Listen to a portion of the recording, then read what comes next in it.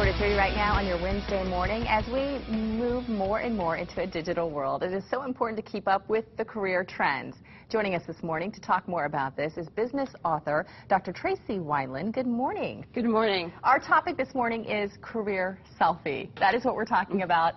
And let's explain exactly what you mean by that. Sure. I saw a statistic published by Google that we actually take 93 million selfies per day on our Androids. I believe it. Yeah, probably even more here because of tourism.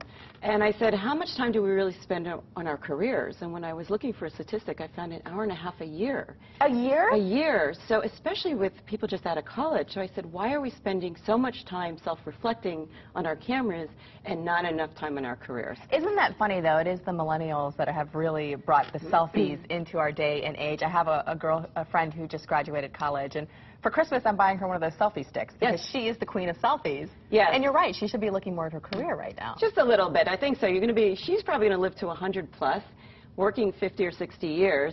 We have to start planning our careers. So what are some of the tips that we should do? I know you wrote a blog about this. I did. I gave 10 tips in a digital world. The first one is be an entrepreneurial employee. It's very important for you to understand that contribution is key in firms today because we're looking for people to promote, and we're looking for people who are showing leadership at a younger age.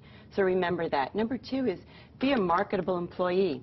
If you got in an elevator with your CEO and she looked at you and said, what do you do? And you're riding up 5 floors, could you answer that question? Because you know the second question is, where do you see yourself in a year?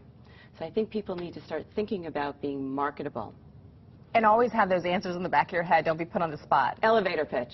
Very important. 30 seconds. What do you do? Where you want to go? And how do you contribute to the firm? Okay, what's one more that you can point out? One more is really about your positive brand. My impression when I walk into a hotel, a restaurant, a resort is not the general manager who I meet, who I really don't meet. It's the reservationist, it's the person in the restaurant, it's the person at the front desk. So the brand of the firm is all about the positive brand of the employee. So remember that, and also remember, I always will Google you if I'm interviewing you. Speaking of Googling, and I know we only have about 10 more seconds left, what do you say about social media? Because when you're Googled, your Facebook pops up, your Twitter, your Instagram.